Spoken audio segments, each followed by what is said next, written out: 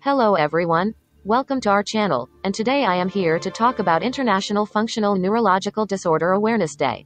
This day is celebrated annually on April 13th, to raise awareness and educate people about functional neurological disorder, FND.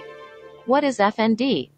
FND is a disorder that affects the nervous system, causing symptoms that are similar to neurological diseases such as multiple sclerosis or Parkinson's disease. However, unlike these diseases, FND is not caused by a structural abnormality or damage to the nervous system, but rather by changes in the way the brain functions. FND is a relatively common disorder, affecting around 2 in every 100 people. The symptoms of FND can vary widely from person to person and can be physical, psychological, or both. Some common physical symptoms of FND include weakness or paralysis in one or more limbs, tremors, seizures, and difficulty walking. Psychological symptoms can include anxiety, depression, and dissociative symptoms. Causes of FND. The exact cause of FND is not fully understood. However, it is believed that it is caused by a combination of factors, including psychological and emotional stress, physical trauma, and underlying mental health conditions. FND can occur at any age, but it is most commonly diagnosed in young adults. Diagnosis.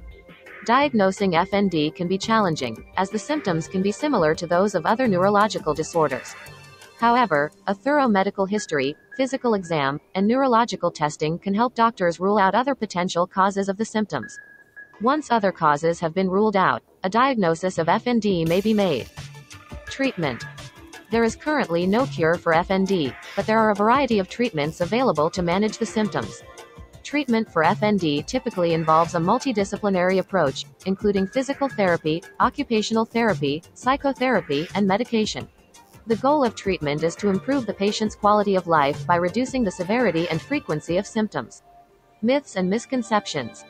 There are many myths and misconceptions surrounding FND, which can make it difficult for people with the disorder to get the help and support they need.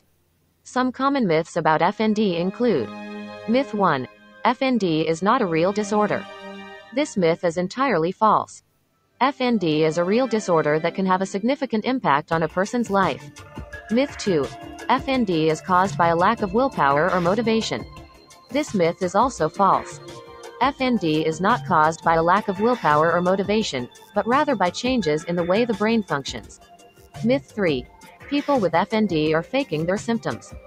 This myth is particularly damaging, as it can cause people with FND to feel misunderstood and unsupported. However, FND is not a conscious choice, and people with the disorder are not faking their symptoms. Why awareness is important. Raising awareness of FND is essential for several reasons. First, it can help to reduce the stigma associated with the disorder, making it easier for people with FND to seek help and support. Second, it can help to improve the diagnosis and treatment of FND by encouraging more research into the disorder. Finally, it can help to increase funding for FND research, which is essential for developing new and more effective treatments. How you can help. There are several ways you can help raise awareness of FND. Share your story. If you or someone you know has been affected by FND, sharing your story can help to raise awareness and reduce stigma. Get involved in advocacy. There are many organizations that advocate for people with FND. Thanks for watching and keep supporting us.